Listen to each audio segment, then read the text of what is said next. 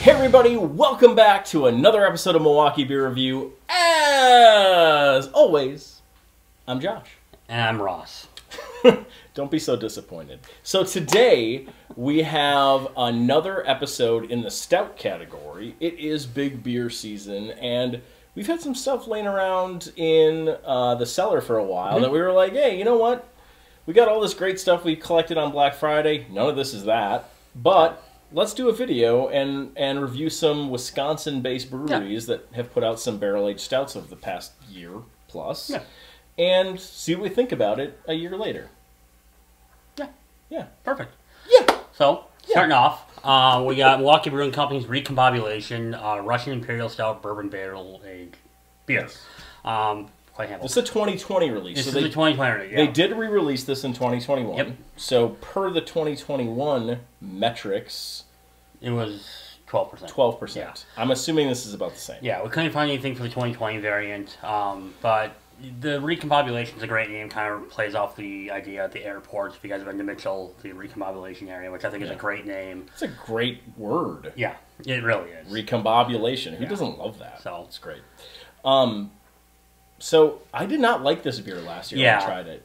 We were underwhelmed, I think is the nicest way we can put it. I don't think I've had this, though, in a year. I haven't. I know I haven't. And this is the same variant, the same year of the 2020. So I'm curious, a year in the cellar back there, what it did. Yeah. So let's get a little nose on it. Let's get a little nose on it. I mean, it smells... There's a decent amount of bourbon on the nose, but it almost smells like... See, I'm not getting that. I'm just getting, like, stout. I'm not getting a lot of bourbon. I'm just getting kind of almost a basic stout, to be honest with you. I'm getting a little bourbon. I'm getting some smokiness on the nose. I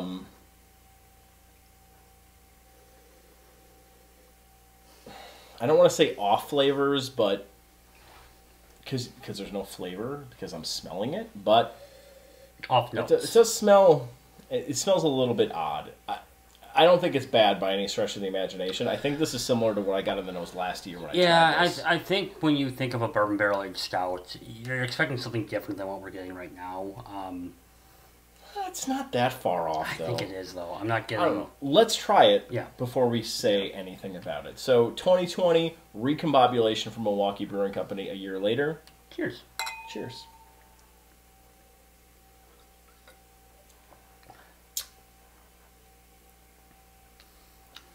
A little vanilla all the way through. Some bourbon characteristics. All right, so let me say this.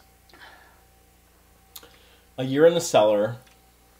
This is unique. I'm actually almost getting like a berry note. Do you get like a little bit of berry? I'm not getting berry. I almost get like some berry on this. Like dark fruit berry, almost like blueberry-ish. It's weird. It's not bad. To be honest, it's not bad. It's not great, though, either. So... The more sips I take, I'm getting less vanilla than I did like the initial first couple of sips. I'm actually getting a little bit more of a smokiness and a slight metallic tinge to it. And I don't know, maybe I'm just picking up something wrong. I'm just... This isn't that bad. I don't get any metallic notes to it.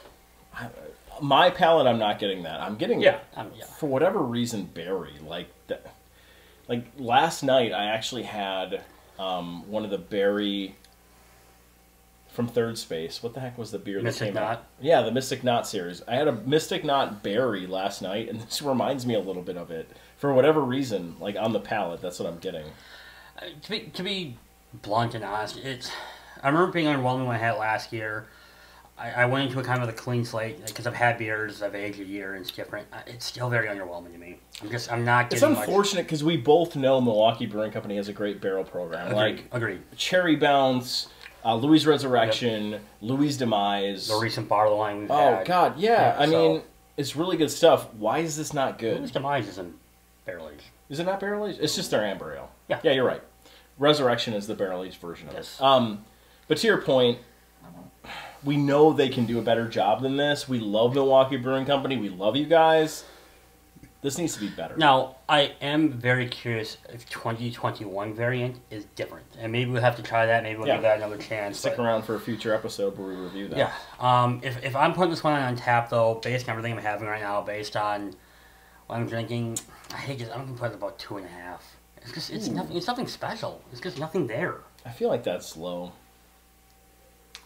I would still give it a 3. I think a 3 is still a fair score. I don't think this is bad. Actually, I'm enjoying it more than I thought I was going to. I went into this with low expectations, I suppose, based on last year's review or our thoughts on it off camera. But I still think it's decent. It's not great. It's not horrible. I'll admit there's some harshness to my score because of my opinion on Milwaukee Brewing Company and their barrel-aged program, and this just sounded so good. It's not hitting the mark. Remember how excited we were when they said, "Oh, we're releasing a bourbon barrel-aged imperial stout." We're like, "Oh, hell yeah, Milwaukee Brewing Company!" Definitely better stuff from you guys. We'll try the 2021 and we'll see if that's different. So, all right. So up next, this is a beer that neither of us have tried, as far as I'm aware. So this is from Company Brewing here in Milwaukee. This is their Thousandfold. So I bought this, God, it had to have been in like February or March of last year. I don't know when you guys released this in 2020, but this is a bourbon barrel-aged imperial stout. This is your Thousandfold, or this is called Thousandfold. It comes in at an ABV of 10%. So a little bit lower than the Recombobulation, but this has been sitting in the cellar and we've been waiting for a time to do it. And here it is. So let's get a little nose on Company's bourbon barrel-aged imperial stout. It smells way more bourbon forward even than Recombobulation did. Now, we've done some Company on the show, and we haven't done a full-blown Company episode yet. No, but Alphabetical Order won our March Madness series. Yeah, so we've done a little bit of Company. We had good thoughts on them. This smells, it's got the traditional barrel-aged stout notes to it. There's bourbon there, there's sweetness, there's a little bit of oakiness to it. So I've said this in a couple of previous shows, and for whatever reason, sometimes when I get a bourbon barrel-aged beer, I get apple notes to it, and this is what I'm actually getting in it. There's a little bit of that. I don't know why I get that. I'm curious. I'm getting it too. Okay. But that's what I'm getting, is heavy, like, green apple notes. Yeah. And I wonder why that happens. I think it's the bourbon. I think it's the bourbon. It's got to be the bourbon. I don't know what barrels these were aged in, but it's definitely got that apple note to it on the nose. But I think it's the bourbon. But other than that, it's a pretty standard barrel-aged stout nose. Yeah. All right, man. Cheers. Buddy.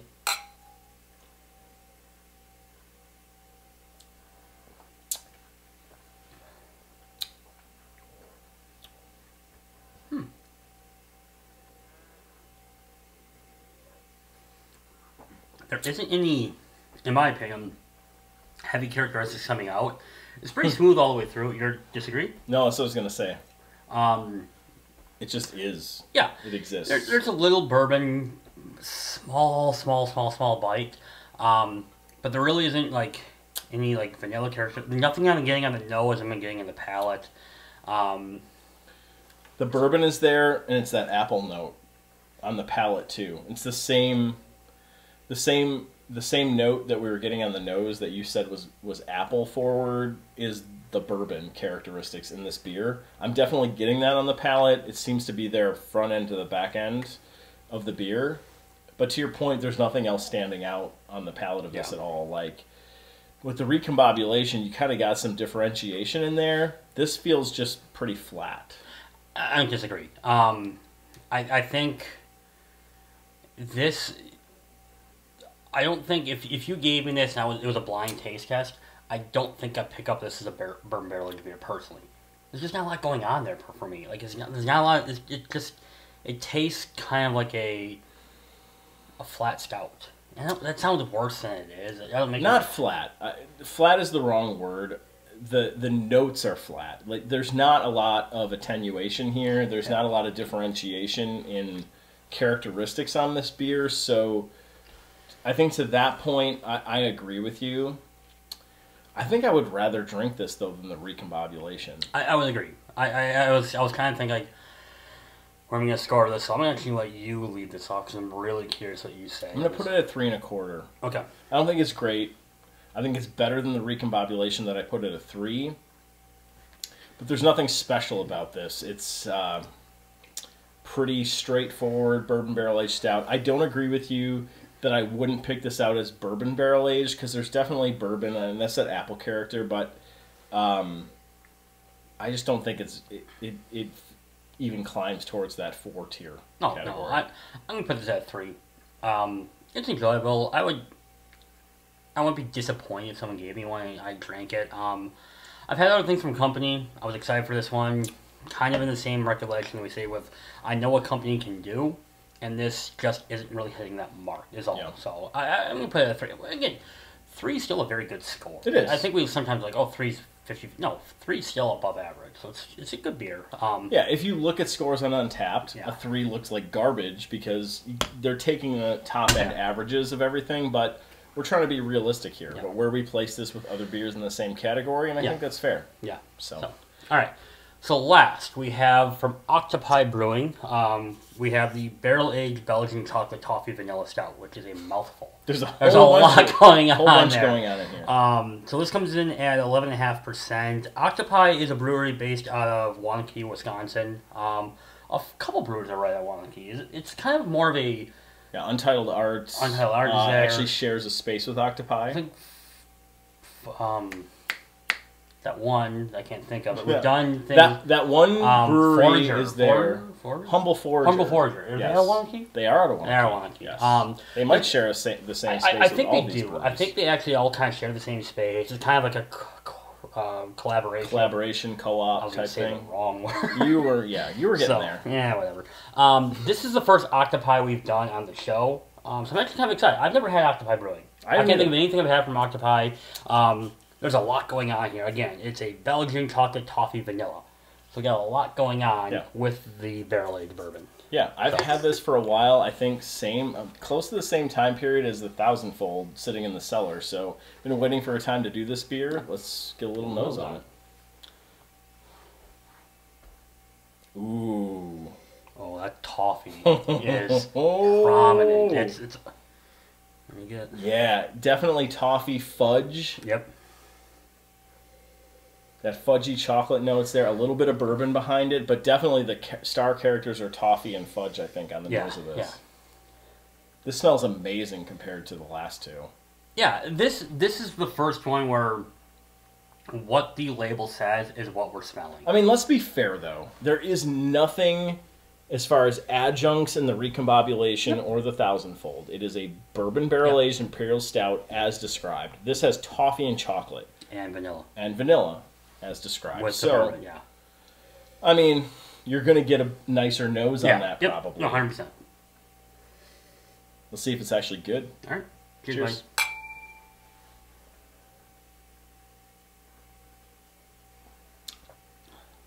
Damn. Ooh. That toffee's the main characteristic. That is the star of the show. That's decadent.